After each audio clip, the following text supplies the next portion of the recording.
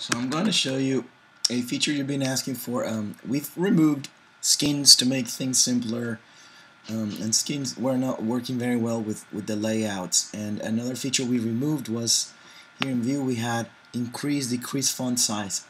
But we're bringing it back because you guys have complained so much about it.